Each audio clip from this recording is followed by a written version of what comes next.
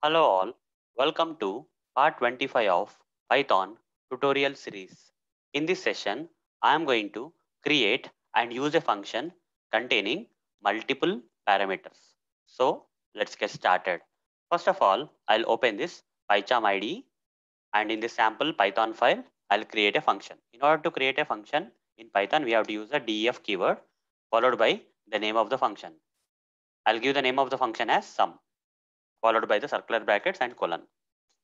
As I mentioned, I want to create a function containing multiple parameters. Okay, I want to create a function containing multiple parameters. Here there are no parameters, so let me add multiple parameters. Here I added more than one parameter. You can add one more also if you want. Okay, a comma b comma c, or a comma b comma c comma d. Okay, any number of parameters you can add.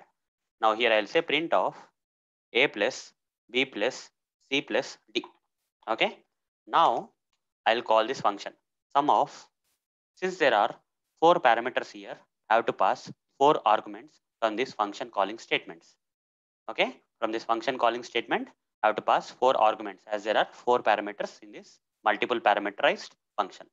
So here I'll give something like 3 comma 2 comma 9 comma 6. Okay, 3296. If I run this code, all these four arguments will be passed to each and every parameter of this function, and it will be calculated and printed here. Okay, run this code.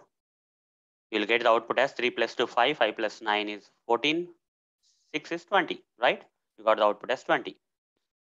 So in Python, we can create a function containing multiple parameters, and when you are calling such kind of function having multiple parameters, you have to pass the similar number of arguments. So that's it guys. Thank you. Bye.